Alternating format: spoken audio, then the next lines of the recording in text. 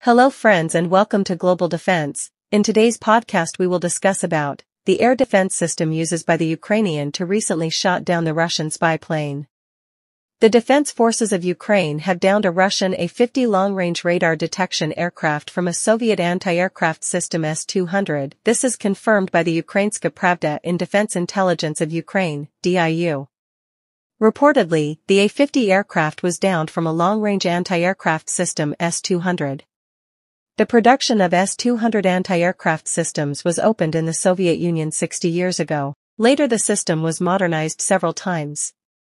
In July 2023, the Russians started reporting strikes on facilities in Russia and in the occupied Ukrainian territories with missiles launched with S-200 systems.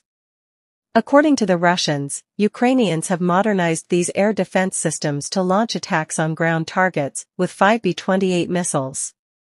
Ihor Romanenko, former deputy head of the General Staff of the Armed Forces of Ukraine responsible for air defense, revealed that Ukrainian soldiers were trained to strike ground targets with S-200 systems. UK intelligence confirmed that the Armed Forces of Ukraine use S-200 as a ground attack ballistic missile.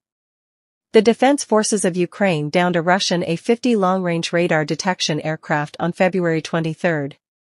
So friends, this was today's podcast. I hope you liked today's podcast. Do subscribe our channel and support independent unbiased journalism, and let us know about your valuable opinion in the comment box. Thank you for listening.